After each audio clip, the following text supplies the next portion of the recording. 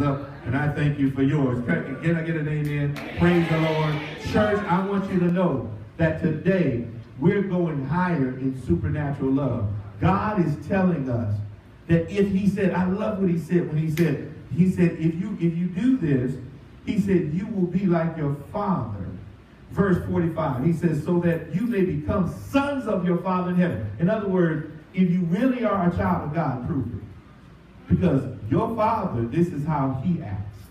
If you want to be a Christian, a real Christian, you're going to have to take this upper graduate course. You're going to have to come up higher and say, I forgive. Somebody say, I love everybody.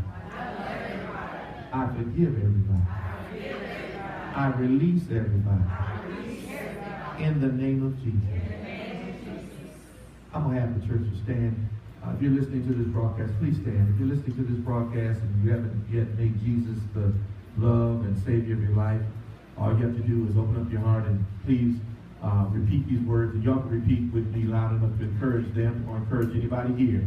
Same thing, whether you're online or offline. If you don't know the Lord, if he hasn't yet come into your heart, please pray this prayer and say, Lord Jesus, I repent of my sin. Come into my heart. Pour your unconditional love into my heart and be my Lord and Savior. And I promise to love you all my life.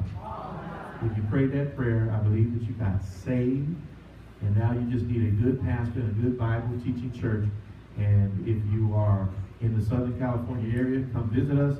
And if not, get into a good Bible-believing, Bible teaching church. And I'll see you next week on the broadcast. God bless you. Amen.